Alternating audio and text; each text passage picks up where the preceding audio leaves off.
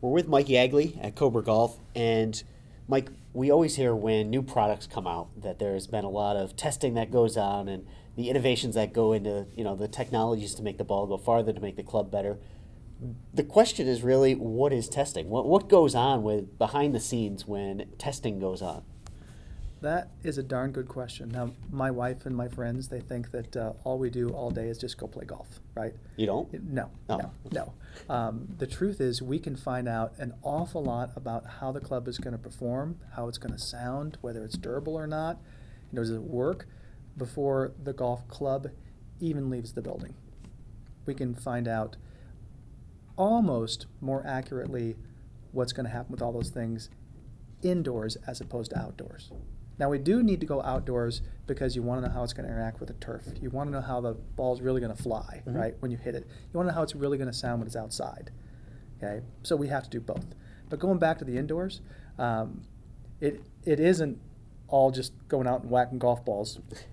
That's a shame. Yeah, I know. A box of golf club heads will come in, and they get scattered into a bunch of different places.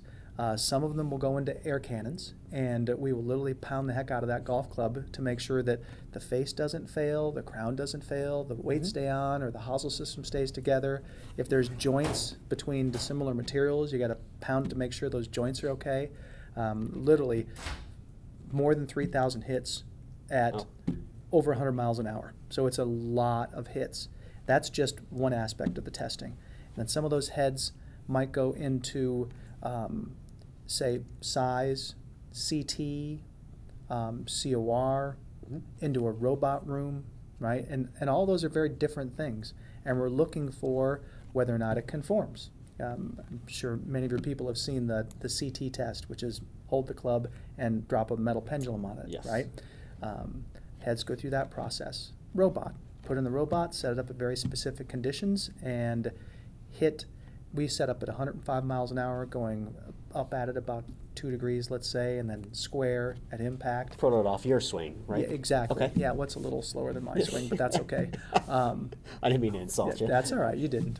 And then hit it in several locations on the face, because we want to make sure that that face is going to give us the proper amount of resilience, which is literally, ball speed.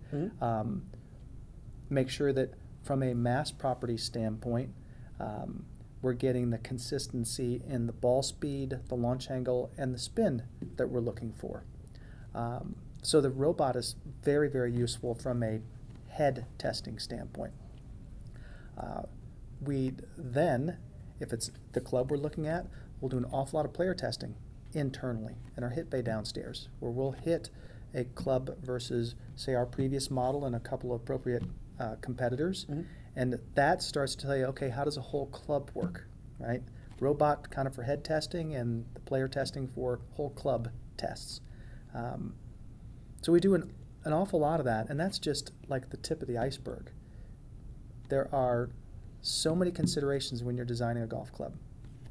You've got to make sure that you're going to get the performance that you want for the player type. Let's say it's a game improvement club, so the F7 driver. We kind of know roughly the conditions at which the players are going to hit that club in terms of speed, attack, face angle, all of that. But that particular club is pretty broad in its spectrum of players. So we have to be concerned with how it's going to perform based on its mass properties and its resilience. How's it going to sound? The sound is so huge. You drop the frequency on a club head, the primary frequency on a club head, by a couple hundred hertz, and it goes from sounding really, really good to sounding like someone just hit a tin garbage can with a baseball bat. And you know what? Even when a player goes into a store and hits a bunch of clubs, that's one of the biggest things that the takeaway is early on is how does it sound? Yes. So just like what you're saying there, that's something that as consumers you go into a store and you could hit 5 different clubs, and the sound is something that immediately jumps out at you. Yeah, it's so critical. So we spend an extensive amount of time, and actually, I would say even before we test, right? We've got a great research team, also is in my group. We've got a couple of guys that really understand how a golf club works in terms of the construction, the materials, how it's put together. they ultimately take the CAD file from the design team or from the innovation team, who's ever giving them the design, and they mesh that thing up and they put it in what we call a finite element analysis, and they can pretty accurately predict how that club's going to sound before we even make one. So I'm backing way up, way before testing. Okay. Okay? Because, like I said, a couple hundred hertz on a golf club doesn't sound like much, but you go from, say, 3,600 hertz to, say, 33 or 3,200 hertz, and you go from sounding really, really good to, oh my God, what is that thing? So we have to diligently make sure, as I was saying earlier, that the convergence of the sound of the club, the mechanical feel of the club, the mass properties of the club, the durability of the club, ultimately the launch characteristics with the ball off that club, all that has to converge. Haven't even talked about how much does it cost, right? Right. So from an engineering standpoint, we've got to be cognizant of all of those things at the same time. So testing is super critical on 4 of those 5 major things. Does it sound good? Is it durable? Does it perform the way we want it to perform? Does it have the mass properties that we need it to have? You know, this could have been a lot shorter if you just said, you know, when we test, we play with cannons, robots, and then go hit golf balls. Yeah, that's pretty accurate. It's kind of what it is, right? Yeah. No, yeah. Obviously there's a lot of extensive things that goes into it, and like you said, just a little tweak. You're talking about with the sound earlier. Just a little tweak changes everything, and that goes into the entire club head design as well. Just a little tweak here or there can really change the way the club head's going to perform. It's incredible, you know. I left out one of the most critical things that you hear an awful lot of people talking about right now, and we've spent a lot of time making sure that we get this right. I mentioned mass properties, right? But literally that box of heads that come in, right? Some going to robots, some going to durability.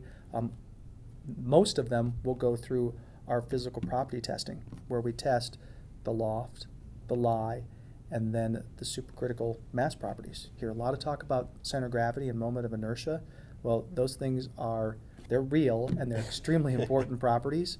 It looks like a simple test. I mean, literally, it's what's called a torsional pendulum. You put the club on this pendulum and you spin it in a couple of different axes, and the rotational period is highly dependent upon the moment of inertia on that axis. Okay. So you put in a couple different orientations, and very quickly you can find out, okay, where is the center of gravity? What are the moments of inertia about the critical axes? Hugely important to the performance of a golf club. So how long, roughly, does it take from when you get a box of club heads to come in that goes through all of that testing to when it's like, all right, this is going to be what our final product is going to be, go make it? I'd say box to end of test is probably about 2 weeks. Okay. Okay. But quite often we'll go through all those tests and we're like, it's durable, mass properties are good, doesn't sound very good. Okay, so now we've got to make some tweaks to, say, internal ribs or thickness of some of the materials or locations of some of the joints. We have to do something to make it sound better. That will affect everything else. It's kind of like a water balloon. You squeeze that water balloon and it's going to stick out somewhere else. So you fix the sound and then you find out, wow, the mass properties aren't exactly what we wanted them to be. So start all over again. Exactly. So we'll probably go through 2 or 3 iterations for a typical golf club before we get to what is the production head. So get the heads in, 2 weeks of testing, make some changes. A month later we get some new parts, another couple weeks of testing, a month later get some more parts, right? And do that maybe 2 or 3 times, and ultimately you come up with what is, in our world, perfection. There's the golf club.